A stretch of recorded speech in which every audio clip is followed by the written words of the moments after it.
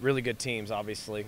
When you see St. John's pop up there as a 4 seed with close to 40 wins, knowing the type of baseball they've historically played, that's a really, really good 4 seed. And then we've seen Oral Roberts, excellent ball club, and then an Arkansas team that has been highly competitive, especially the last 30 games in the SEC. So I think it's a great tournament.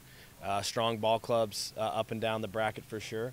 And, I think that's just a statement of the number of good programs in this area, too, to have Arkansas and Oral Roberts and ourselves all within a close drive, to have that much good baseball being played in one area.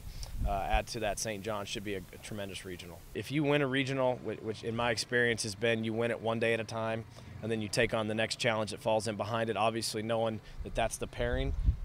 Geographically, that would be something that's a benefit, but you got to go one at a time. Can't get ahead of yourself. And like I told the kids yesterday before the announcement, whether we host or don't, or whoever they send us, it doesn't matter. At this point in the season, it becomes about us and how we play, and that's the truth. And so we'll get ourselves primed up during the week and get the kids rested and recharged, and we'll be ready to play high-quality baseball come Friday.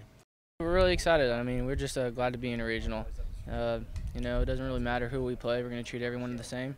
So we're just glad to be able to play home one more time, and hopefully it's another success like last year.